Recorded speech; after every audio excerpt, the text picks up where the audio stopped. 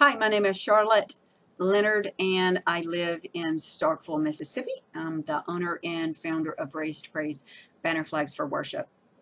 So I wanted to give a testimony about the Jesus Revolution movie and how I feel like the Lord is going to begin to use that movie to not only spread the gospel of Jesus Christ, but to bring an awareness that God has moved in this nation, the United States of America, specifically California, and how he flooded the nation with revival. I know that there's a revival beginning in our nation, and the Lord is using many, many avenues to carry that revival. And I believe one of the avenues is this movie, the Jesus Revolution V2 movie.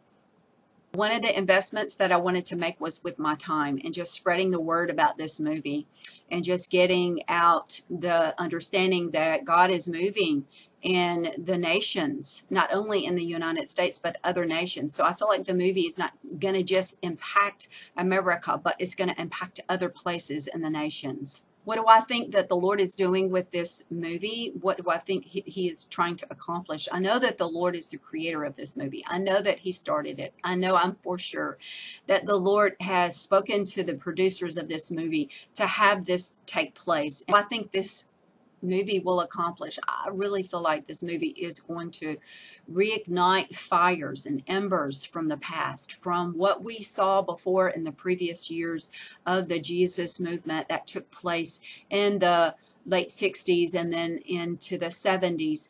And what he did, what the Lord was accomplishing through that revival, that he's reigniting it again. He's reigniting those embers, those flames, those torches, and he's causing us to run across the land again with those torches. Why does America need another Jesus revival? We have to have the fire.